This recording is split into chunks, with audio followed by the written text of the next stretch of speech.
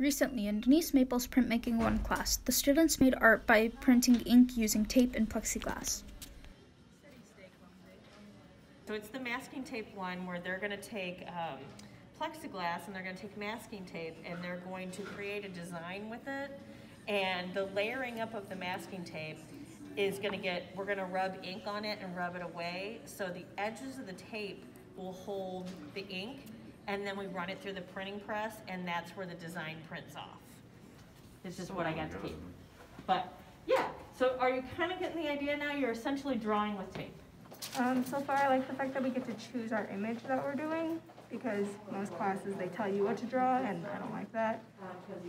We're also getting to physically draw it so we don't have to just print it. I enjoy to add my own creativity to it. And I like the fact that we're using tape so that we can take it off instead of having to clean it like we did with the rest of our projects. Like I said, I would do the eyes, the nose, and then I would start adding on the fur.